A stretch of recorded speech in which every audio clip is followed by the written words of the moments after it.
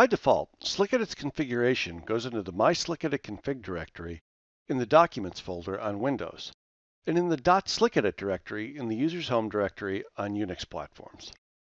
On the Mac, the configuration directory is in the Application Support /SlickEdit directory under the user's home directory by default. There may be a reason you want to specify a different directory for your configuration, or you may want to have more than one configuration to launch the editor with a certain workspace open or some other reason. Whatever the reason, this can be achieved by running SlickEdit with the -sc command line option, followed by a path name.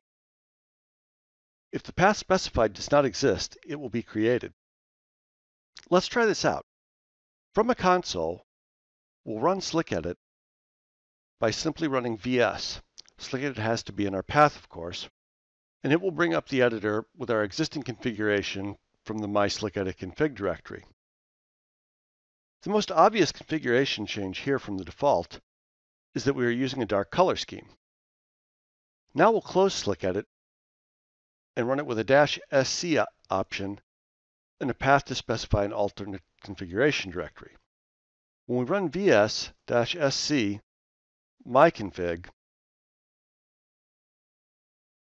the most obvious configuration difference is that the colors are different, but is also using a different workspace. Running the command this way would work for Unix platforms, but on Mac you would have to run open-a SlickEdit Pro 2018.app --args-sc and then the config path. Download your free trial today. Go to www.slickedit.com/trial.